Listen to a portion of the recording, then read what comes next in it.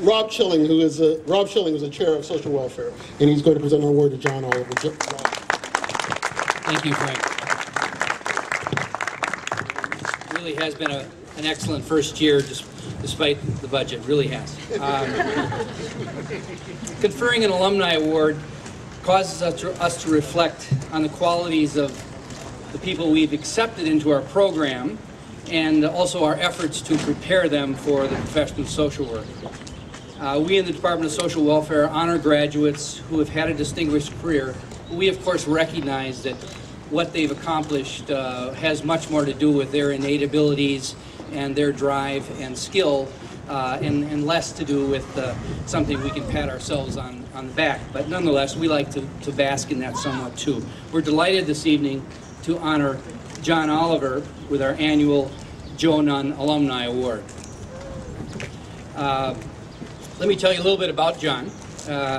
John earned his MSW from UCLA in 1969, and of course that was a time of social unrest and great hope for progressive reform. Now, just this afternoon I went up on the 5th floor where we have our rogues gallery of graduates, and I happened to notice that John Oliver and Joe Nunn, after whom this award is named, were just 1 year apart, and I'm sure John has many fond memories of those times.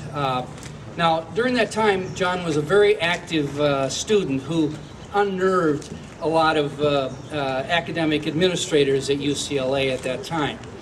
And thus, of course, it's only fitting that for the past 10 years, John has been, wouldn't you know it, a university administrator, and specifically the director of the Department of Social Work at Cal State Long Beach.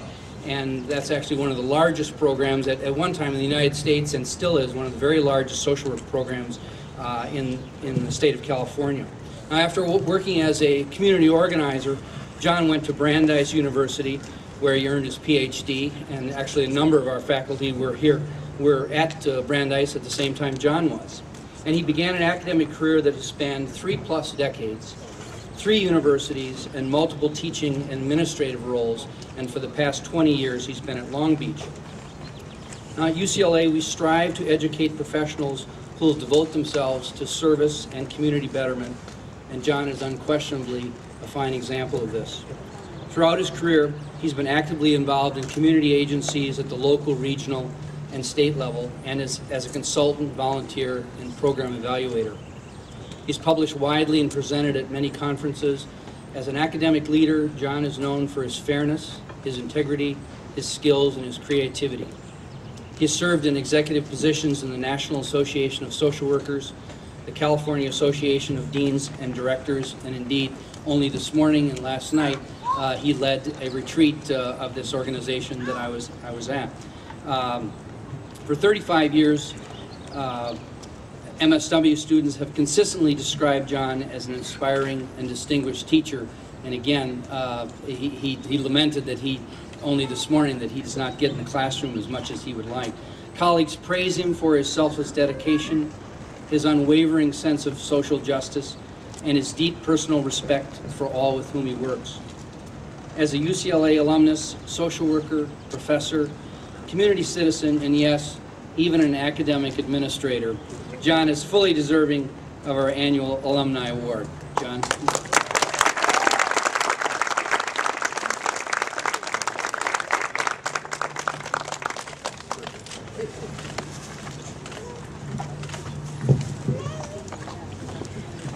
Thank you very much, Rob, for your kind words. I am absolutely delighted to receive an award that's named after a close and dear friend, someone that has contributed much to the social services community in his own right, Joe Nunn, a very, very dear friend.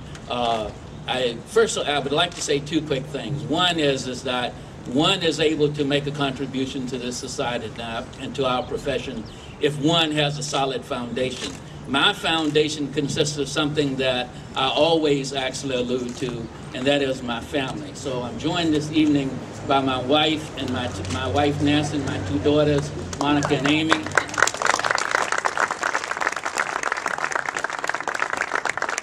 And I'd also like to acknowledge the solid foundation that I received here at UCLA. I'd like to actually identify a few of the faculty members that made a special contribution to my betterment and insisted that I actually challenge myself and do the very best work that I could so that I would be prepared to in fact be of service to others and so that I could make a contribution to this society. I'd like to recognize Harry Wasserman.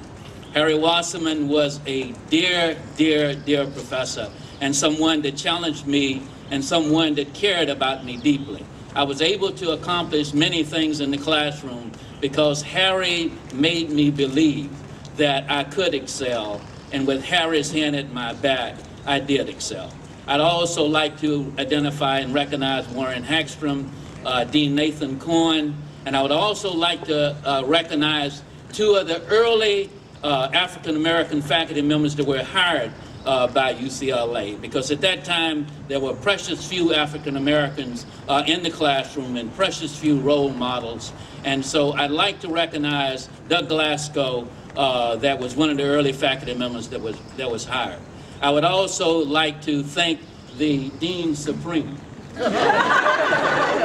for allowing me to actually receive this honor, and also acknowledge you, Rob, and your fine leadership and the excellent faculty that you have assembled. Thank you very much.